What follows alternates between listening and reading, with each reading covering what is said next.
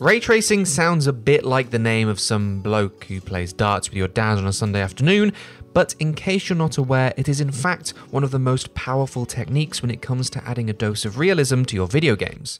It's long been something that only PC players could flaunt, showing off impressive rays of soft light and reflections while their graphics cards start to get warmer and warmer, and their system fans screech for a crumb of cool air. But in recent years, the technology has become more accessible and available to players, now arriving alongside the new generation of consoles, with some games tapping into the power of the Xbox Series X and S, as well as the PlayStation 5, to produce the jaw-dropping lights and shadows that were previously reserved for only the thickest of PC rigs.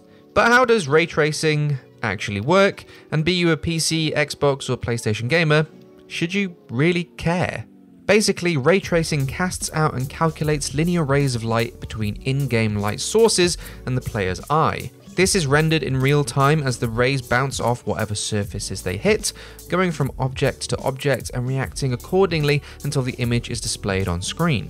Ray tracing also calculates reactions from different surfaces like glass or water, and how the light will reflect, refract, and be absorbed differently. These calculations lead to a more accurate representation of how light works in the real world. Areas obstructed by objects or blocked from light rays are properly darkened as a result, which goes some way into creating more accurate shadows, and a scene's illumination looks more realistic. Scenes are able to represent changes to lighting conditions since rays are being cast and calculated in real time, making for realistic and dynamic environments. Traditionally, games have made more use of baked-in lighting and some extremely clever tricks of the trade to produce some convincing and realistic results, but these are often predetermined animations and renders that are much more static. This means that if you start messing with the objects within an environment and the light stays the same, the illumination that the game is providing starts to look out of place. Without ray tracing, if you interrupt a light source by moving an object or standing in front of the light, nothing really changes. With ray tracing, however, you can see your interactions and the changes in your environment in real time. Not every ray is calculated, however, because, well, that would be a gargantuan task. In the real world, approximately 500 million photons hit your eye every second to produce the image you're seeing now. With ray tracing, only the most important rays are being processed, and machine learning algorithms fill in the gaps between them through a process called denoising. Then programs use the player's viewpoint to work out what rays are actually being seen at any one point, and any potentially well-lit ray tracing goodness that could be happening outside of that point of view are ignored.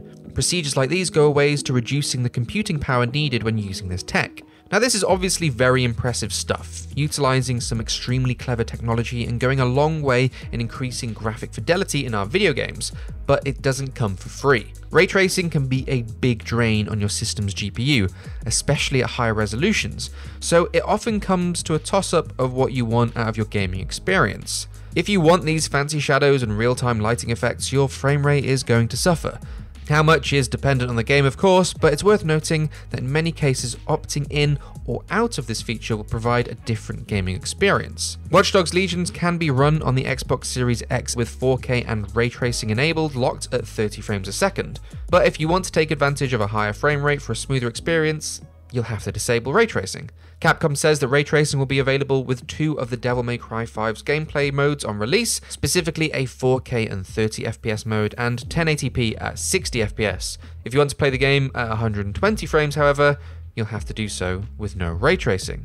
For your cinematic games that focus more on the world, environment, and exploration, games like Control, for example, the experience may be improved with ray tracing enabled. While we don't know how much the frame rate will be affected for multiplayer shooters like Call of Duty Black Ops Cold War, however, it's often recommended to remain competitive in multiplayer. The higher the frame rate, the better. How these games and their ray tracing offerings hold up on our new home hardware, however, only time will tell. Nevertheless, all these compromises have also been the case for the PC player base too, but now for the first time the technology has made its way to consoles thanks to the power crammed into the Xbox Series X, Series S, and the PlayStation 5. Now it's more accessible than ever, and personally I'm hoping that with that accessibility comes more developers willing to experiment with real purdy lighting and rad shadows. But what option are you going to run with? Will ray tracing be enabled at every opportunity, or are you more focused on a triple-digit frame rate? Let us know in the comment section below, and if you want to learn more about the hardware and tech inside your console, you can watch this video where John Luke breaks down whatever the heck a teraflop is. Thank you for watching, and we will see you next time.